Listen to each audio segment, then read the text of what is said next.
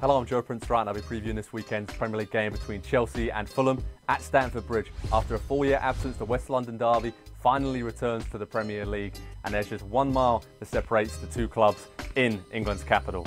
For Chelsea, they'll look to get back on track in this game after their disappointing defeat and their display at Tottenham Hotspur last time out. Their unbeaten run is over under Maurizio Sarri, and their defensive issues were really shown up by Spurs last time out. For Fulham, they're back on track as Claudio Ranieri won his first game in charge, and that was the Cottage's first win since August, and the relief was palpable at Craven Cottage as they look to get out of the bottom three. For Chelsea's Eden Hazard, he will look to make the most of Fulham's defensive issues, and Ranieri told Pro Soccer Talk in the week that this is the biggest defensive turnaround of his managerial career. He looks to shore them up at the back. They gave away plenty of chances against Southampton in that 3-2 win, but at least they still look a lot better going forward on the break. For Chelsea, they've only lost one of their 26 Premier League games against Fulham, which bodes very well ahead of this trip. But the main man for Fulham is Alexander Mitrovic, and his 7 Premier League goals this season have earned Fulham 7 points, and only Brighton's Glenn Murray has been more valuable to his side. Mitrovic scored twice against Saints, and Ranieri said he's one of the best strikers in Europe, and by Europe I mean the world. That's high praise indeed for Mitrovic,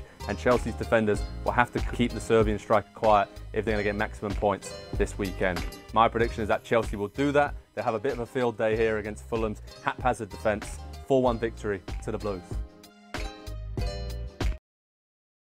Hi, I'm Rebecca Lowe, studio host for NBC's coverage of the Premier League. Don't forget to hit subscribe to watch highlights all season long, and be sure to tune in for Premier League mornings on NBCSN.